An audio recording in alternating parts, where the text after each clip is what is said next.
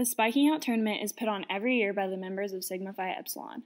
The tournament proceeds go to their philanthropies Big Brothers and Big Sisters of Johnson County and St. Baldrick's. Students around campus sign up and pay to join in on this eventful day. Spiking Out is an event that we do that benefits the Big Brothers and Big Sisters of Johnson County.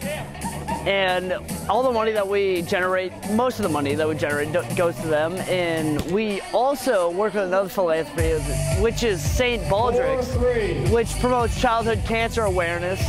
And the things that we do also goes to them to benefit and help create awareness of the things that children go through that people may not be necessarily informed about.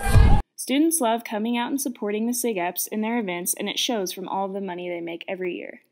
This year they made around $2,000 that will be given to St. Baldrick's and the Boys and Girls Club of Johnson County. I love Spiking Out, for one. Best day of the year. I've been looking forward to it since last Spiking Out, last semester when I was team manager of Call of Booty.